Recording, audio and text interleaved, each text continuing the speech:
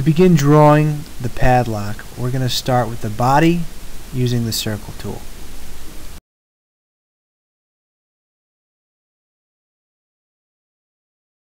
Once you have your desired dimension, you're going to click Finish Sketch, and then we're going to extrude this piece the desired distance.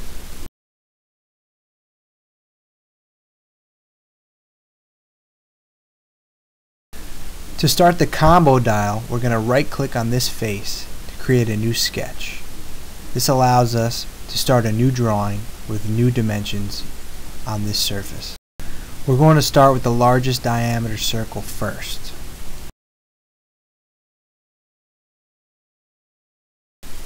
Before I extrude this shape, I need to create a new work surface. This needs to be extended in the Z axis. So you notice where the Z axis is here. We click on plane, and I'm going to click offset plane. I select that plane first, and now I type my distance, and it's going to offset that far, making sure it's going in the right direction. Once we have the new plane, we're going to click start a new sketch on that plane. We select it, and now we can draw our new shape on which we're going to loft one shape into the next.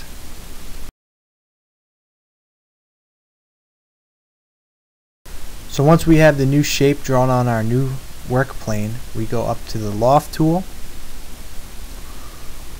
We select our beginning and our end loft, and then we click OK.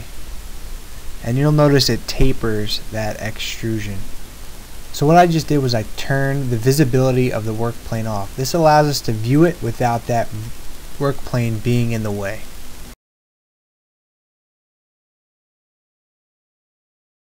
To finish the combo dial, I'm going to click Start New Sketch, and I need to draw a new shape the same exact size as the end of that shape right there.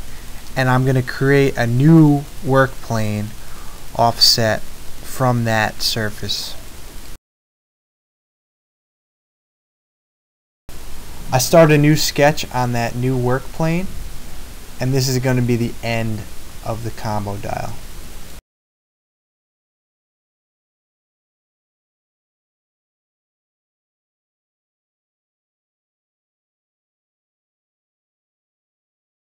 The last step is to loft from that big circle to the end circle. Now it might be a little tricky to select it, so you have to just keep running the mouse over it until the area that you want is selected.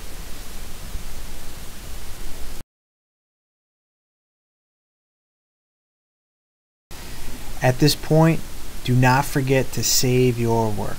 It's so important that you save it in multiple steps.